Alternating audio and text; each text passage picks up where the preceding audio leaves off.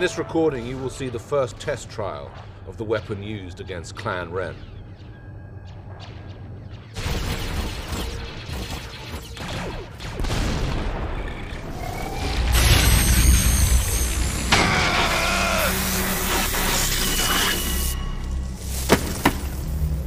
As you see, the arc generator's energy pulse is drawn to the Beskar alloy in the Mandalorian's armor, superheating it and instantly vaporizing the target. And all the while, doing no harm to our Imperial stormtroopers.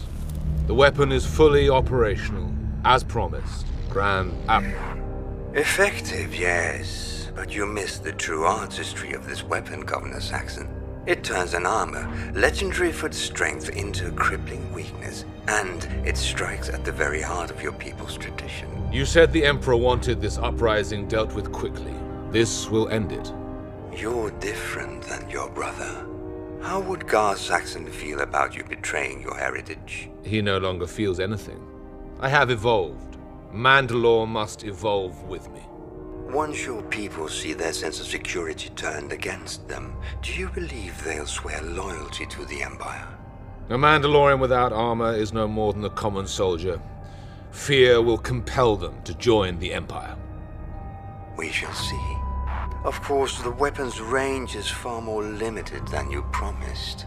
Or perhaps you thought I wouldn't notice. I only had pieces of the prototype. I've done everything I could. You cannot make it work properly because you do not truly understand it. You need the weapon's creator. You need Sabine Wren.